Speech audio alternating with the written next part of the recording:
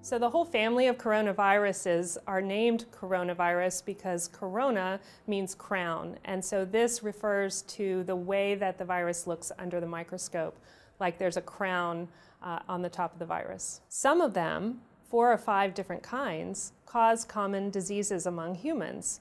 Everything from the common cold to mild or moderate respiratory illnesses. Other kinds of coronaviruses affect animals. And sometimes, on rare occasions, we see coronaviruses jump from animal species into the human population. The 2019 novel coronavirus is getting a lot of attention now because it is a new kind of coronavirus we haven't seen among humans before. The theory is that it may have jumped from an animal species into the human population and then begun spreading.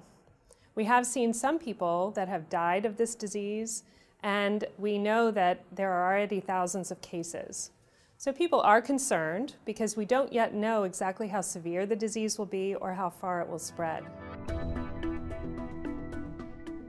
When a new virus emerges, we often have to learn much more about it. And one of the things that we question is, how does it transmit from person to person? We know that most respiratory viruses are spread by large droplets that come out when people cough and sneeze and stay aloft usually for about 6 feet in front of them.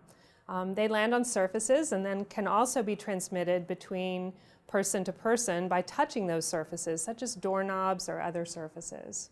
Other viruses can spread in the air and stay aloft for a longer period of time in small droplet nuclei. For this current 2019 coronavirus, we're not yet sure whether it is droplet or airborne transmission. So we're erring on the side of caution and taking protection as if it was spread by the airborne route. We're still learning a lot about this 2019 novel coronavirus to understand how dangerous it might be. Right now, the majority of the cases are in China. We know that some travelers have brought the virus to other countries, including the United States. I think one of the main things to keep in mind is that this is respiratory virus season, and we have other respiratory viruses like influenza that we need to take precautions because we know we have thousands of cases and thousands of deaths in this country every year from influenza. Given the ongoing transmission of the virus in China, we have a travel alert that was issued by the Centers for Disease Control and Prevention. So at this time, until we know more, avoid non-essential travel to China.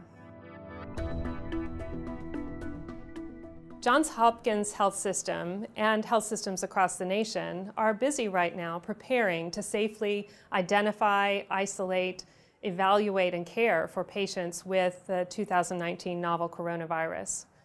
We have the capability of doing this safely by utilizing personal protective equipment, by implementing travel screening so that we can quickly identify patients who have risk factors for the disease, and then implementing isolation precautions, the use of personal protective equipment, and other measures to make sure that we limit the spread of the virus. At the Johns Hopkins Hospital and throughout our health system, we routinely care for patients infected with diseases that are spread by the airborne route. So we have expertise to do this safely. When a new virus comes along that has unknown risks, we have extra measures that we can put in place, including our biocontainment unit that can advise us and put plans in place to safely care for these patients.